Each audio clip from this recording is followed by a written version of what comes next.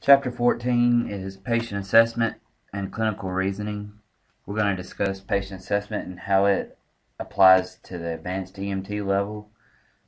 We're going to remember that patient assessment is a constant ongoing thing that helps us identify issues with our patient.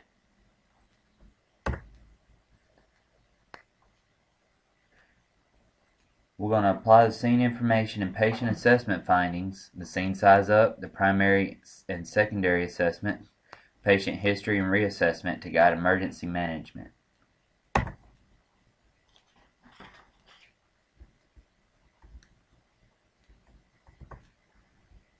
Our objectives: we want to talk about the key terms, describe the purpose and goals of patient assessment, describe the components of the patient assessment process, discuss the decisions that must be made during the patient assessment process, explain the importance of both a systematic approach and adaptability in patient assessment.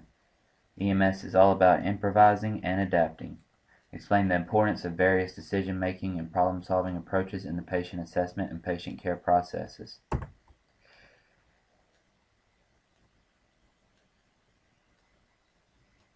Patient assessment is the process through which problems are found by comparing findings to the expected normal state of functioning. It is a thorough process of systematically collecting relevant information. Information that's going to be important to the scene, important to the patient, to find information that's going to further improve your patient care.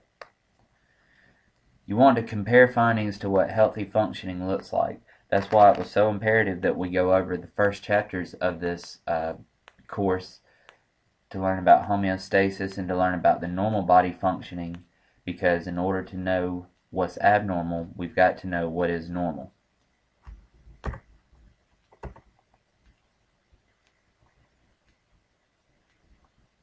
As you can see here, EMS providers are in a unique position to observe the mechanism of injury in the patient's surroundings. Not every scene is going to be the same.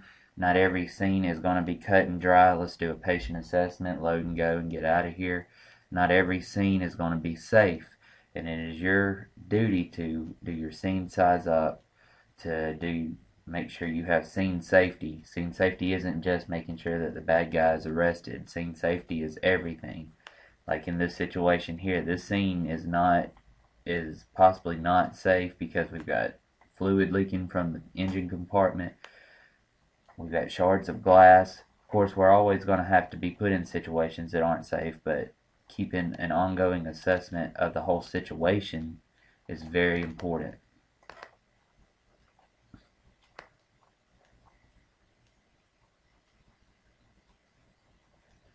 So our purpose and goals of patient assessment include the assessment-based management. This is going to be information collected and analyzed during the patient assessment to make patient care decisions. You're going to be in a unique position. You're going to collect information about the patient's environment and mechanism of injury because you are there at the scene. That's very important when it comes to transporting the patient and dropping them off at the hospital, because the nurses and the doctors were not on the scene. So what you can tell them about what you found at the scene, what the scene looked like, what were the surroundings, what were the events leading up to the patient's problem, you need to have all that in your mind.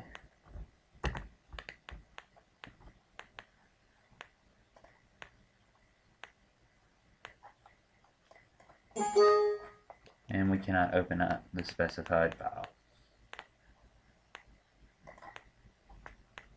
The purpose and goals of patient assessment continued. You need to keep in mind, is it safe to approach the patient and begin care in the patient's current location? What is the nature of the patient's problem? And how sick is the patient?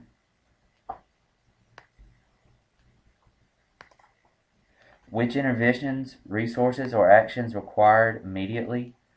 We've already discussed in the previous chapters that there are a lot of disease processes that require immediate action, immediate resources, fluids, oxygen, to provide the best patient care and to provide the best patient outcome. And then which healthcare facility can best meet the patient's immediate needs? You need to always keep in mind that if you work for bigger companies or bigger cities, there may be more than just one hospital. In Lee County, we have East Alabama, so there's really not a lot of question of what hospital we go to, unless we're out up 280 towards Columbus in Smith Station, in that area. And then, of course, then you have 3 or 4 different hospitals that you can go to in Columbus Medical Center, St. Francis. I don't think you can go to doctors anymore, but you can also go to East Alabama. But you also need to make a decision, is this patient flight worthy? Do they need to be flown somewhere? Do they meet criteria to meet the trauma guidelines? So you need to have all the operation stuff in your mind as well. There's a lot that goes into the dynamics of a scene. Again, how should the patient be transported? What do you need to do to support the patient's vital functions from the time you arrive at the scene to the time you transfer patient care to other healthcare personnel? Do they need fluids? Do they need lots of fluids? Do they need an IV? Do they need medications? Do they need oxygen? Do they need a combi tube? All of these are all things that you've got to think of.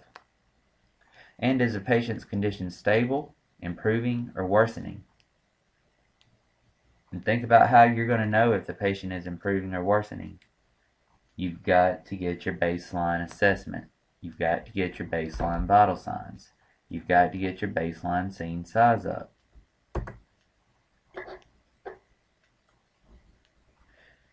You and your partner are in the second unit to arrive on scene for a multi-vehicle, multi-patient collision.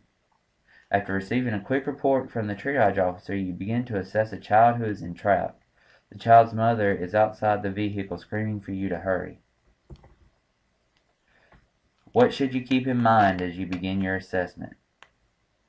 Everything that we've just discussed. Safety, overall safety. Now you've got other things factored in. You've got a hysterical mother who's very concerned about their child, who may be trying to get to their child.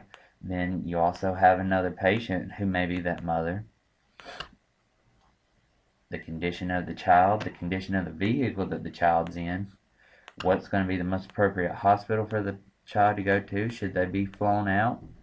Are they alert? Are they breathing? You've got to keep all this stuff in mind.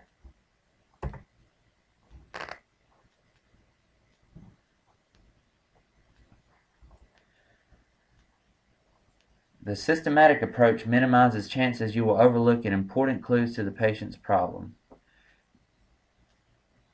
You'll use preliminary information you obtain to direct the rest of your assessment. If you approach patient assessment as a system, that you do the same thing every time. Now you do have to adapt to scenes because not every scene presents the same way. But if you do the same things in the same order every time, or the best you can, it leaves out the chance that you'll forget something very important.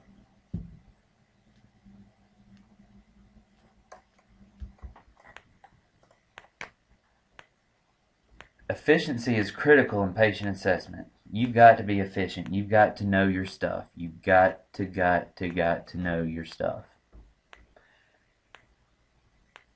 There's also many medical data points that could be collected in the field, but that would steal valuable time from patient survival. You want to focus on your patient. You want to not delay patient care. But if there's stuff that you can gather that's not delaying patient care, you need to get it.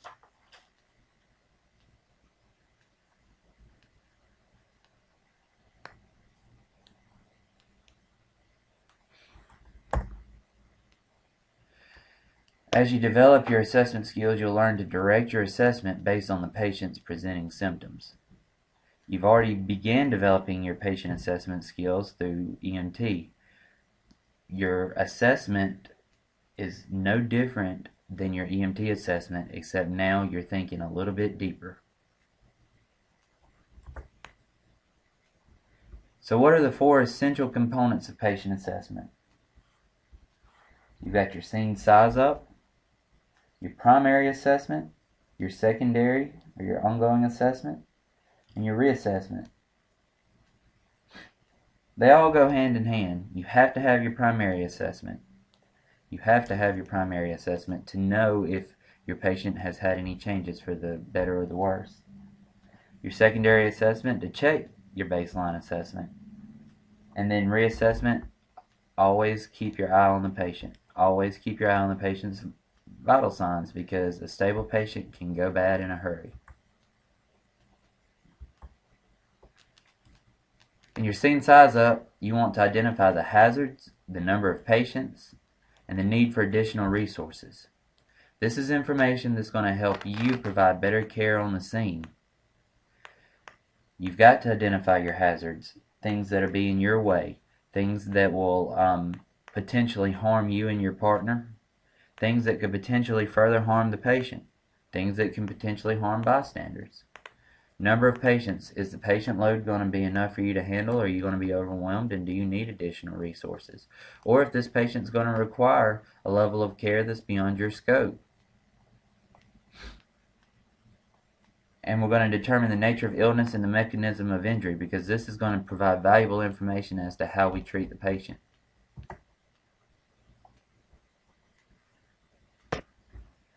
So in the overview of a patient assessment process, you've got your scene size up, which includes all the operational aspects, but it also includes the first parts of your clinical aspects, demographics and things such as that. Then your primary assessment. Are they unresponsive? Are they unresponsive and not breathing? Pulse. All these things go hand in hand. Your secondary assessment. This is for your critical medical patients, critical trauma patients, any patients in general. This is where you get more of your focused physical exam and all that. And then your primary, or your reassessment, is where you're going to go back and check to see if anything's changed with your primary and your secondary assessment. Your mechanism of injury or nature of illness. This is used to determine if the patient's problem is due to injury or a medical problem, or both. Did the patient crash and then have a heart attack, or did the patient have a heart attack and then crash? Your general impression. This is where you're going to determine the urgency of the patient.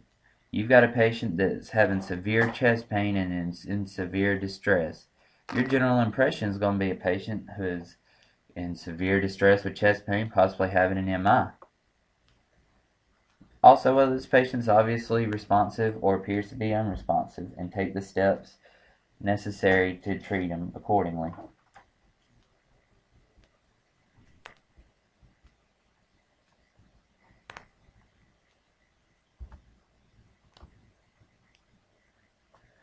During the primary assessment, advanced EMTs confirm the level of responsiveness and check for and correct immediate life-threatening problems involving the airway, breathing, and circulation, ABCs. Without A, you can't do B. Without B, you can't do C. Without A, B, or C, you can't move on. You can't treat the patient further, because if they are not breathing, then there's really no reason to treat anything else. You've got to correct the airway and breathing and circulation.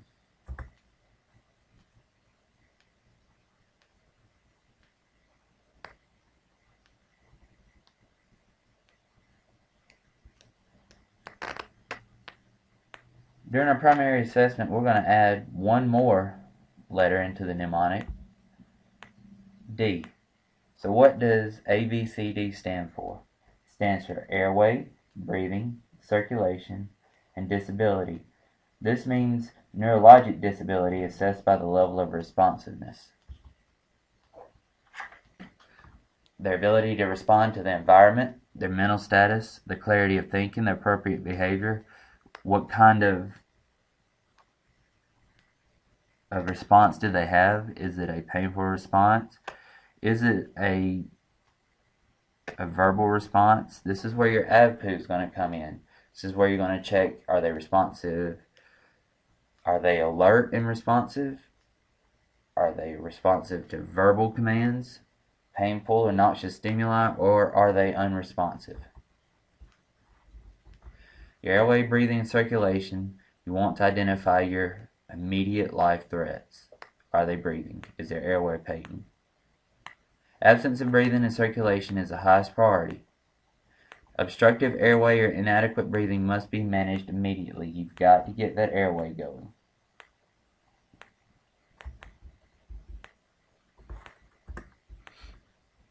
If your patient is obviously unresponsive, you want to check for carotid pulse for no more than 10 seconds. Remember, we don't check radial pulse in unresponsive patients, we check carotid pulse. Then, if there's a pulse absent, you want to begin CPR by starting chest compressions. And then, if the pulse is present, then you need to check the patient's airway, breathing, and circulation.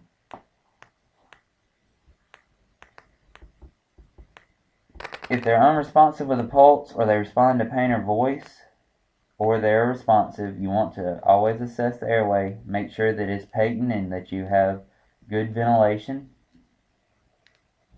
Assess the effectiveness of breathing. If it's ineffective, then it must be corrected before moving on.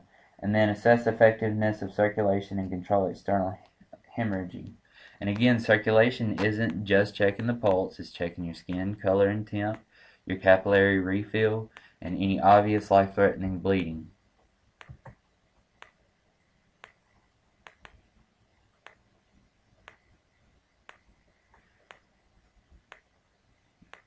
Immediate CPR. Begin CPR immediately if they do not have a pulse.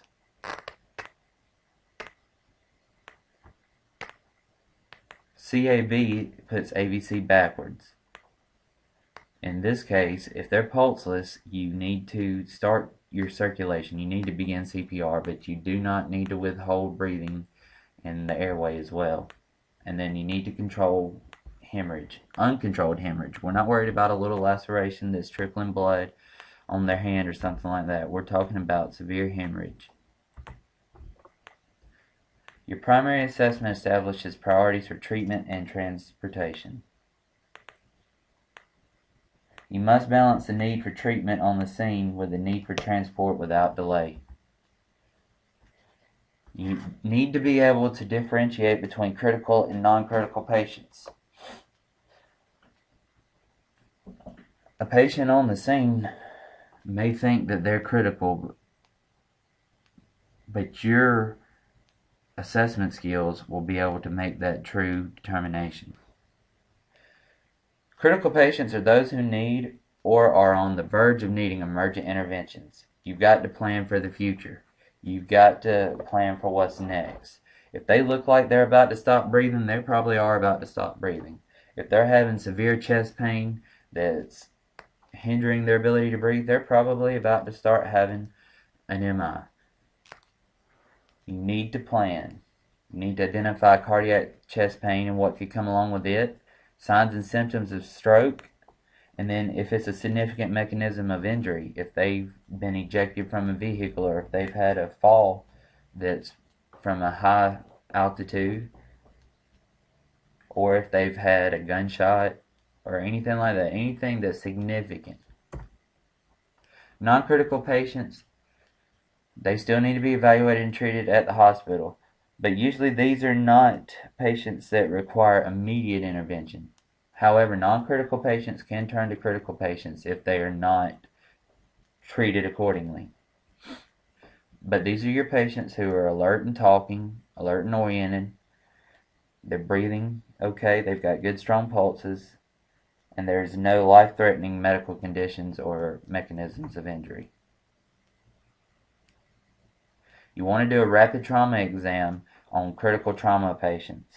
And you need to do this before packaging your patient. And this is just a quick hitting the high points and making sure that there's nothing life-threatening. Your secondary assessment, this is where you get your medical history and your baseline vital signs, and you conduct your physical exam. This is going to be a more detailed exam.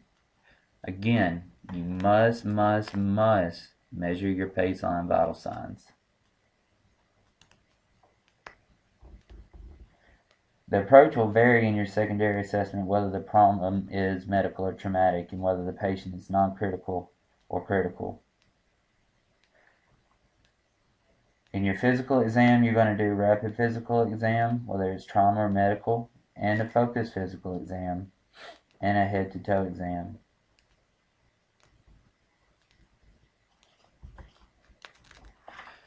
Your rapid physical exam, this is where you quickly check the head, the neck, the torso, your extremities,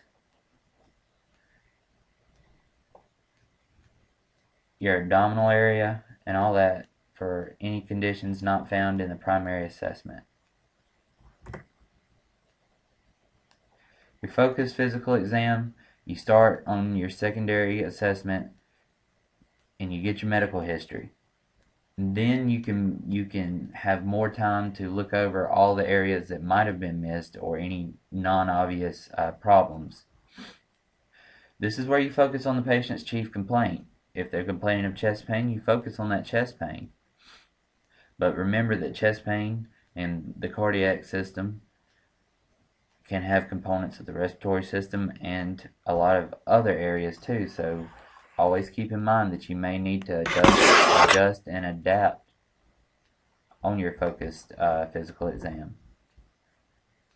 For an unresponsive medical patient, you need to perform a rapid physical exam to detect any serious problems that are not found in a primary assessment. Your secondary assessment of a trauma patient depends on the severity of the patient's condition, how severe the mechanism of injury was, and how severe the injury is. And again, you want to go back and assess your ABCs and the disability, and then you want to expose. You need to cut them clothes off if it's a bad trauma. You need to remember to protect your patient's dignity, but you need to also be able to perform a good exam. And the reassessment is your ongoing assessment to continue to make observations about the patient while preparing for transport and initiating treatment. On your critically ill or injured patient, you want to reassess every 5 minutes or sooner, and then on your non-critical patient, you want to reassess every 15 minutes.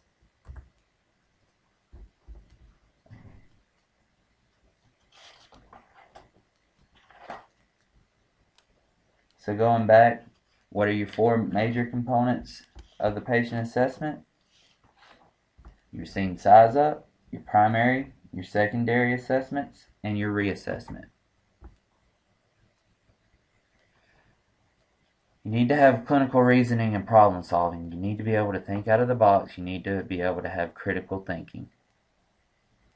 And it starts with your knowledge based on facts and principles. And then your patient assessment experience skills. You need to be able to collect information, analyze that information, form your field impression, be able to manage that patient, and then go back and collect more information if you need to. And then over time, you'll learn different processes for problem solving and critical thinking.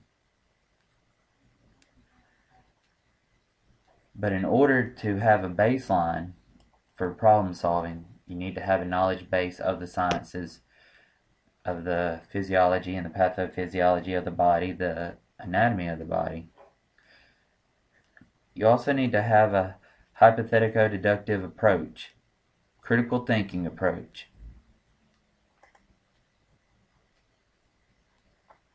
These are questions you need to ask yourself when you're doing a patient assessment.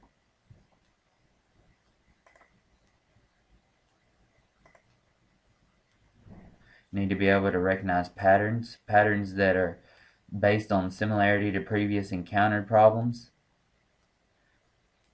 And remember, rules of thumb, the most common cause of collection of signs and symptoms is more likely the conclusion than the uncommon cause.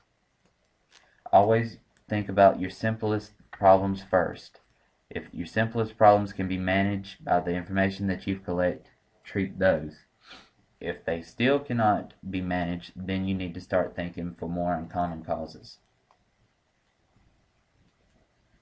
Your pitfalls for clinical reasoning and judgment: search satisficing, fundamental attribution error, commission bias, and anchoring.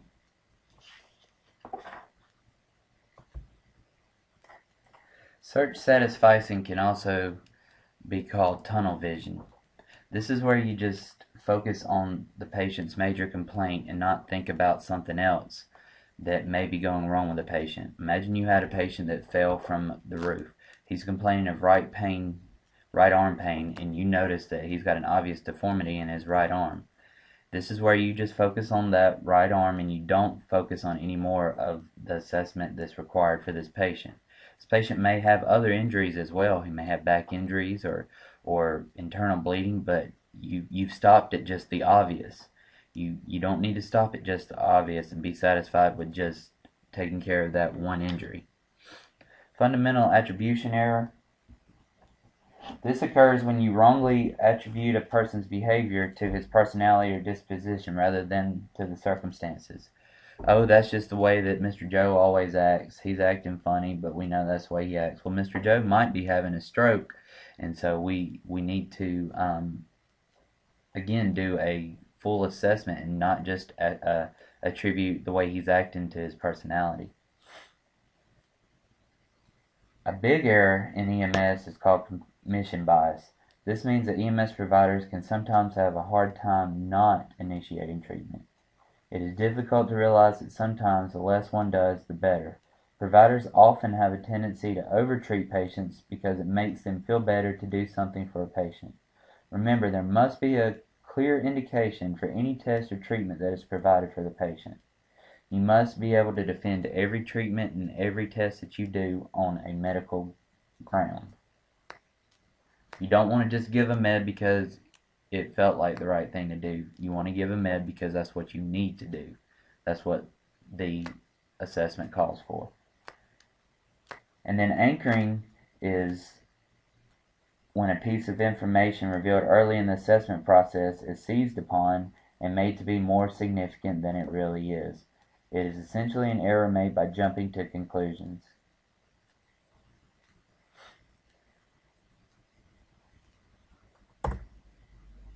To avoid these pitfalls, reflect on your thinking processes, share your thought processes, get feedback on your patient's outcomes, and then always keep up to date with continuing medical advancements and different studies. And then how's your thinking about case study changed from the beginning of this chapter? There are many components of assessment, treatment, and preparation for transportation. These must all occur simultaneously. You need to know each component well, and we'll discuss more in detail on each one of these components in the future chapters. Teamwork. There's no I in team. You need to work together with the other people who are part of your team. Always prioritize scene safety for your team so that your team can successfully treat that patient. Airway management, management of ventilation and oxygenation, and maintaining the patient circulation. ABC. Chapter 15, we're going to talk about scene size up and primary assessment, and we're going to go deeper into the scene size up and the primary assessment so that you can have a more successful scene and a more manageable scene. We're going to apply scene information and patient assessment findings, which include the things you see here, to guide emergency management. Our objectives, continued.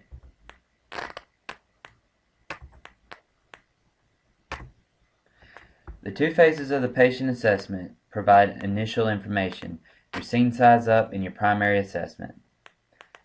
These are to build the mental framework for patient assessment. It'll provide you with a wealth of information, provided that you have the information and you collect it in a meaningful way. They're not just checklists to be completed mindlessly by rote.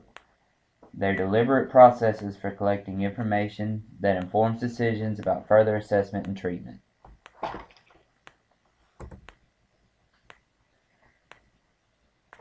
Your scene size up has several different aspects. You've got your operational and your clinical aspects. Operational, you want to look for indications of scene safety. You want to look at what is posing a risk right now, what's an immediate risk, what could pose a risk, anything that's going to provide an unsafe environment for you and your partner and ultimately your patient. The general nature of the incident, all your operational decisions. Are you going to need help? How are you going to transport? Where do you need to put your ambulance? And then your clinicals is also going to be your patient in general, your assessment of your patient. Primary assessment is about collecting and acting on information about immediate threats to your patient, also immediate threats to yourself as well. These are all gained through all your senses: sight, hearing, smell, touch. If it doesn't smell right, if something doesn't look right, if you hear awkward or weird noises that sound dangerous, or even if you know it's slippery or it's hot or whatever it may be, if something's not right, you need to do what you can to fix it. It's a complete rapid analysis. It's a quick scan of identifying anything that could be potentially dangerous.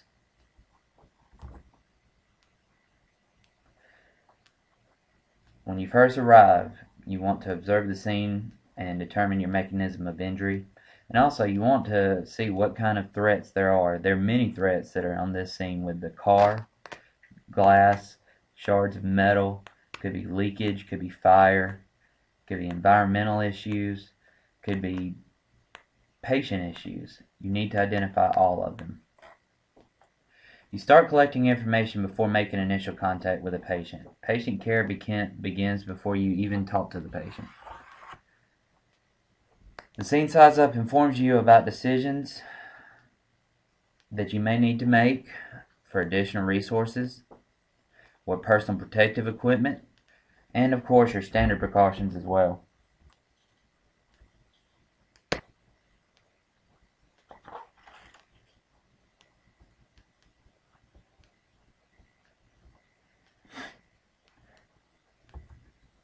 You want to determine your mechanism of injury or nature of illness.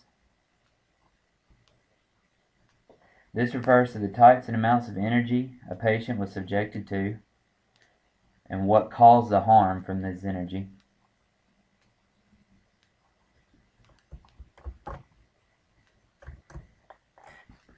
Your 5 types of energy are going to include the energy of objects in motion, which is your kinetic energy, your heat or thermal energy, electricity, radiation, and chemical energy.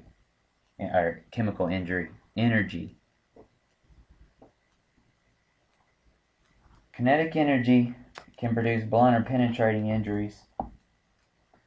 Impact with an object that has a high surface area and relatively low velocity does not penetrate the body.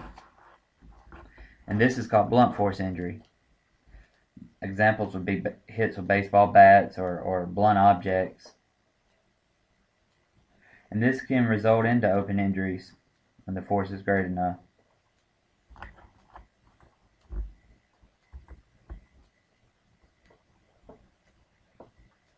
And again, we see it here.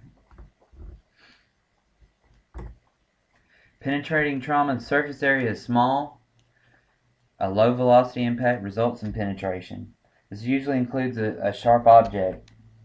However, even though the area is small, you could still be suffering major consequences from penetrating trauma. Here's some critical mechanisms of injury. Ejection from a vehicle, motor vehicle collision that causes death to another occupant. Even if the patient is fine right now, if it was strong enough to cause the death of a passenger or a driver, then they need to be evaluated. Rollovers, high speed, intrusion of greater than 12 inches into the passenger compartment of a vehicle, or crush of greater than 18 inches at any point on the vehicle. Pedestrian or bicyclist struck by a motor vehicle. Motorcyclists involved in a collision at greater than 20 miles per hour. Falls from greater than a height of 20 feet. Blast trauma, penetrating trauma, amputation or near amputation, and trauma and burns. And these are just a few. There's tons of mechanisms of injury that can be significant. When the mechanism of injury is consistent with the possibility of a C-spine injury, you want to provide manual inline stabilization, even if the patient isn't complaining of neck pain. If it's a severe enough mechanism of injury, you want to stabilize that neck.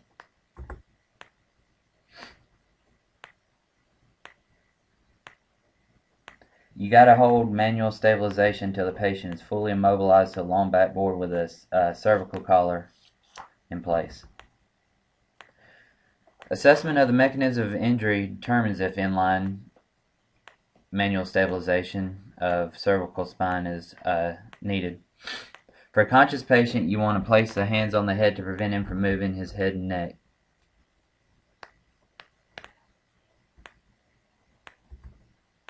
For unresponsive, check your pulse. If the pulse is present, open the airway with modified jaw thrust maneuver. If the pulse is not present, then you're probably going to have to start trauma arrest guidelines. And again, here's some of your indications of cervical spine injury. And a lot of them go hand in hand with the significant mechanisms of injury that we just talked about. Your general impression is indication of how to approach your primary assessment. Don't assume. Look for clues about the scene and the patient. Don't assume that the scene is safe. You've got to look. Listen for sounds, detect odors, use your sense of touch.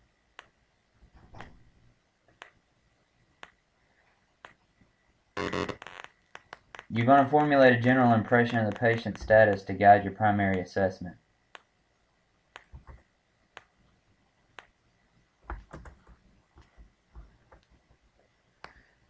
Be cautious but confident. Maintain order. If you're the highest trained level of care on the scene, you're in charge. And even if you're not, you still need to maintain composure with yourself in order that you can help other people remain composed. A provider freaking out is not going to help a patient freaking out. You've got to be composed. Your scene size up will provide information about your nature of illness and or your mechanism of injury. They're not complete at the beginning of the call.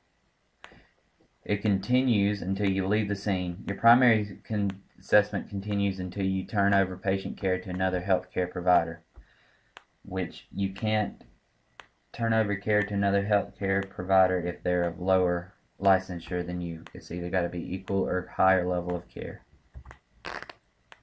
Purpose of your primary assessment is to immediately identify and correct conditions that can cause patients' death if not remedied at once.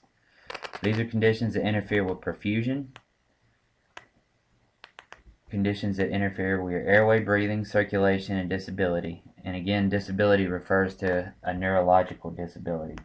Are they responsive, unresponsive? Is there any reason why they can't fully comprehend or fully tell you what's going on? Patients who appear to be unresponsive and not breathing or breathing ineffectively, you always need to check the carotid pulse before opening the airway. You need to check your pulse. In this order is circulation, airway, and breathing. Because if they have no pulse, they need to start having resuscitation attempts. Your equipment to perform your primary assessment, of course, is going to be your personal protective equipment, your portable suction unit, and your simple airway adjuncts. Why? It's because your primary assessment involves your airway, and your suction unit and your airway adjuncts are going to help you with your airway. Also, you want to have your additional airway devices that are in your scope of practice. In your case, it's going to be your blind insertion devices, your combi tubes, and your LMAs. Also, a bag valve mask or a pocket face mask, and you want to have your O2 readily available as well.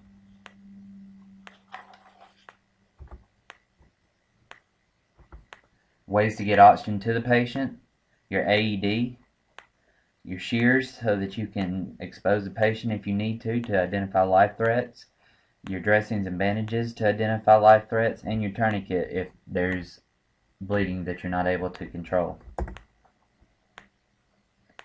Here's just some things that you may see in your primary assessment. This is cyanosis.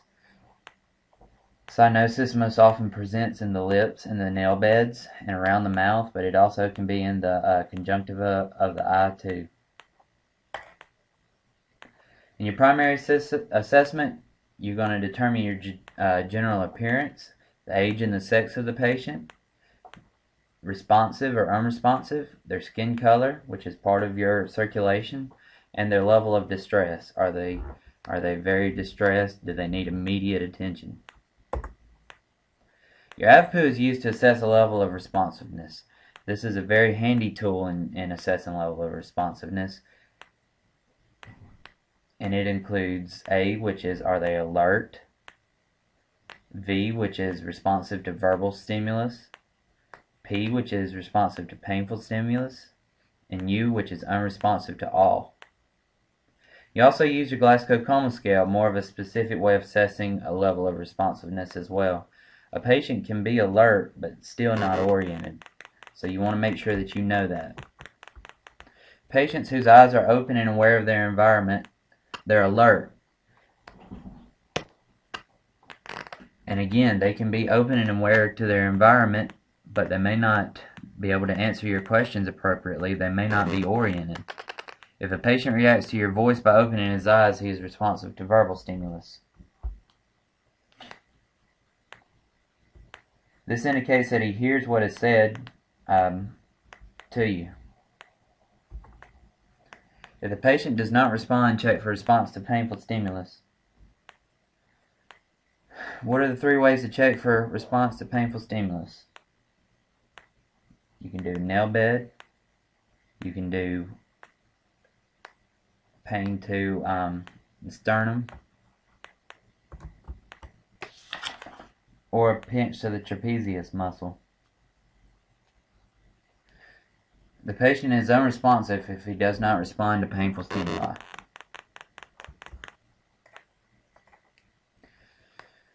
Your Glasgow Coma Score is determined for every patient. All information needed to determine the Glasgow Coma Score is available from your AVPU assessment. Your mental status beyond level of responsiveness includes assessment of higher cognitive functions. And here is your Glasgow Coma Score. A patient can never get a score less than 3, and their highest score is going to be 15. And you take your best eye-opening response, add it to your best verbal response, and add it to your best motor response. So if a patient has their eyes open on the scene spontaneously, they're a 4. If they're oriented and they converse to you, they're a 5. And if they obey your verbal commands, they're a 6, which gives you a Glasgow Coma Score of 15. If there's no response in any 3 of these categories, they're a 3. Decreased responsiveness is an indication that the brain is deprived of oxygen, circulation, or glucose, and there's injury to the brain. Of course, you can have other causes, which is drug overdose, toxic exposure, environmental extremes, infection, endocrine or metabolic derangements as well.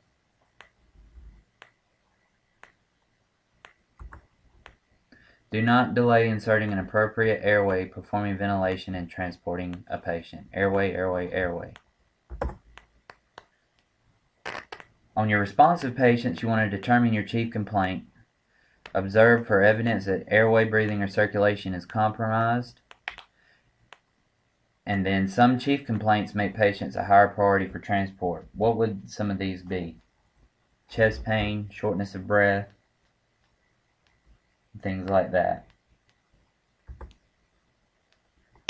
And again, here's some of your high priority chief complaints that require immediate transport. For unresponsive patients who are not breathing normally, primary assessment changes to CAB, circulation, airway, and breathing, and that's because you've got to start your compressions. If the patient's pulse is absent, begin resuscitation, begin CPR. Unresponsive patients who have a pulse, proceed to assessing the airway because you may need to perform rescue breathing. The airway must be patent, because without an open airway, the patient's life is in immediate jeopardy from hypoxia. You need to immediately correct any condition that partially or completely obstructs the airway. And any patient who has decreased level of responsiveness is at risk of airway obstruction.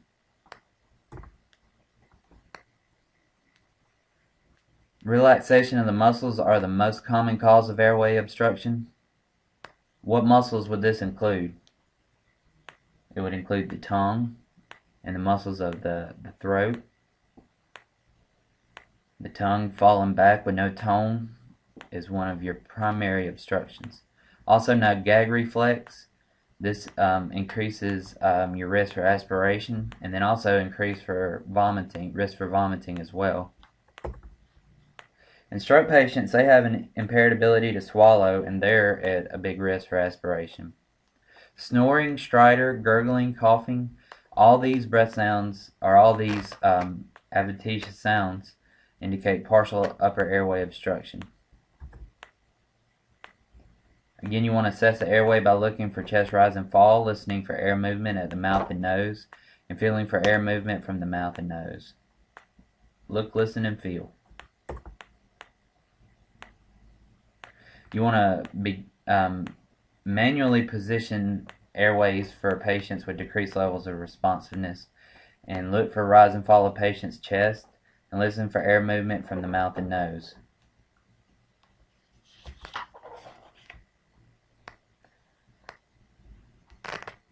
Air movement confirms the airway is open.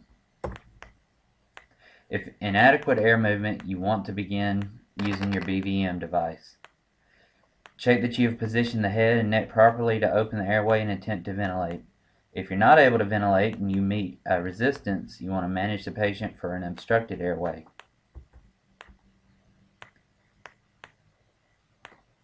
Level of responsiveness, skin color and temp, level of distress, sounds such as wheezing and crackles are all indications of your breathing status. Respiratory distress, failure, and arrest need immediate intervention.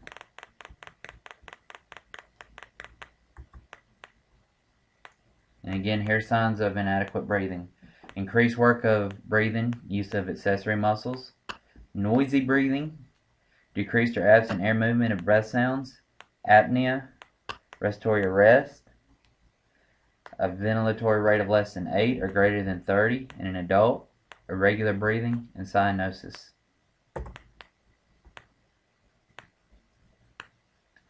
Again, you note your cyanosis around the patient's mouth. They may have nasal flaring, unequal or inadequate chest expansion. They're not getting the amount of tidal volume they need to have a good ventilation perfusion match.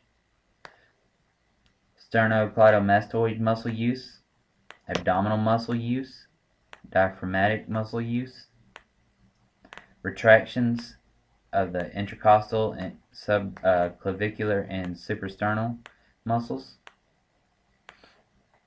increased effort to breathe, irregular breathing rhythm, cool clammy skin, and occasional gasping breaths may be seen just before respiratory or cardiac arrest. That is not good. Normal breathing is effortless and quiet. Patients who must work to breathe are suffering from some sort of respiratory distress. The difference in respiratory distress and respiratory arrest. Respiratory arrest is the absence of breathing. Respiratory distress can very easily lead to respiratory arrest. And again, you want to assess the things seen here. You need to decide what kind of oxygen they will need. Will they need a non-rebreather mask or nasal cannula? Or they may need assistance with ventilation, which will include the adjuncts that you will learn about. Here's your indications for administration of oxygen. Very important, SpO2 less than 95%. We want to keep SpO2 above 95%. There's also continuous positive airway pressure devices, CPAP, that you can use that helps provide pressure on inspiration and expiration. This helps with your peak pressures, and it helps keep your lungs open.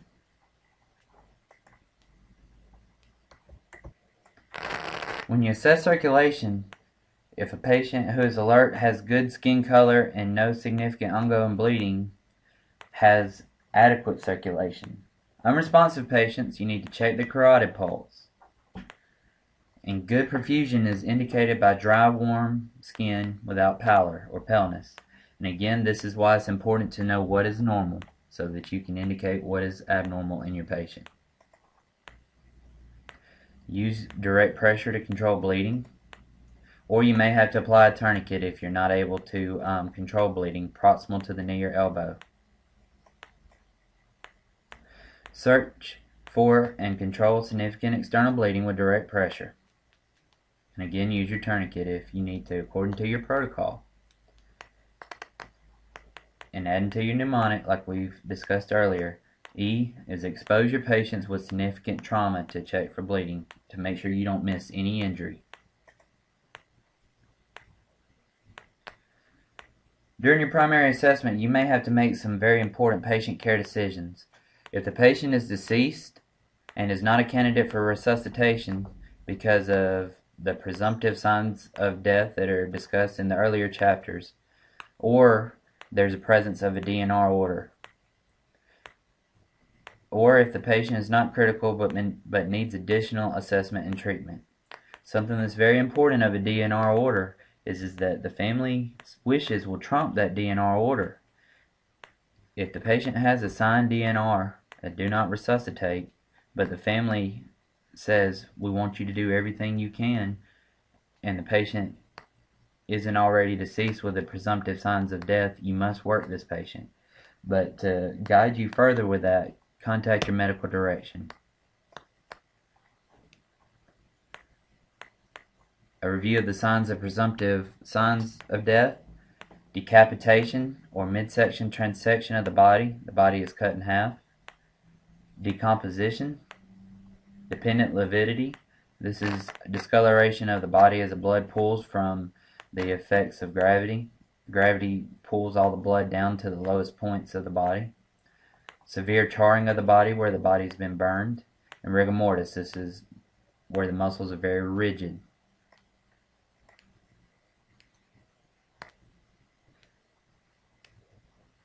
If the patient is critical but immediate intervention may improve the situation, don't delay treatment. If the patient is critical and must be packaged and transported without delay, don't delay treatment.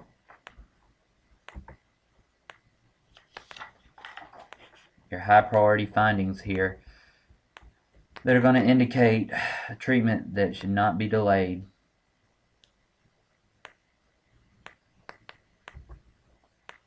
You cannot overlook any part of the scene size up at primary assessment. You want to perform the scene size up.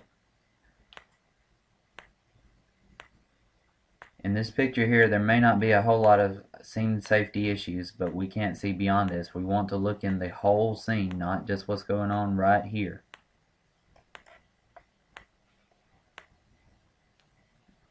And again, your primary assessment doesn't begin right as you're talking to the patient. It begins long before that, and it doesn't end until you transfer care of the patient.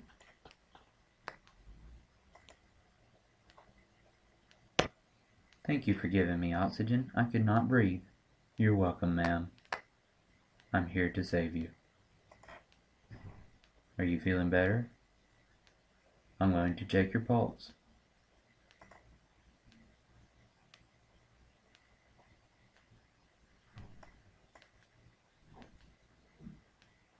Unresponsive patient with a pulse.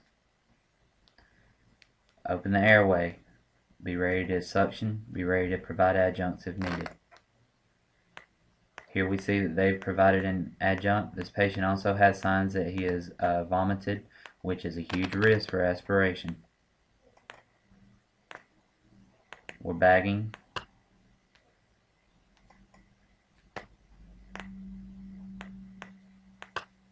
Check the rate and quality of the pulse in the carotid arteries, and then control any obvious signs of hemorrhage.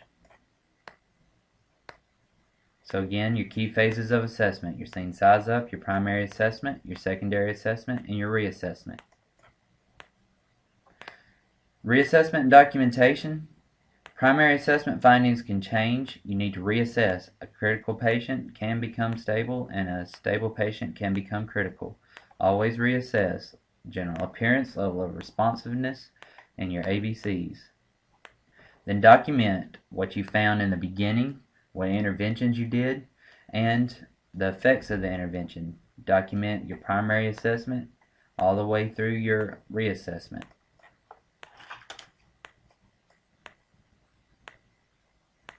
Scene size up and primary assessment are performed on every patient. You need to determine your mechanism of injury or nature of illness. Form your general impression. Are they responsive or unresponsive? Their skin color.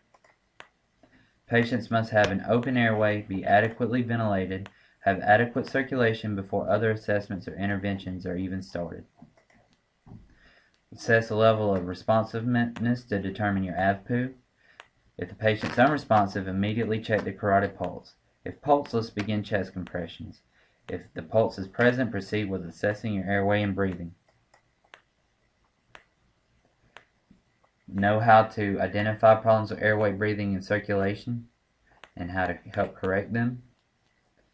And then if it's a responsive patient, obtain your chief complaint. Decrease level of responsiveness, ensure your airway is open, assess adequacy of patient's breathing, and then use your bag valve mask with supplemental oxygen and your other adjuncts to help with breathing. Check for significant external bleeding. If necessary, use a tourniquet and expose your patient if you need to. Determine your priority of transportation. Reassess your primary assessment findings.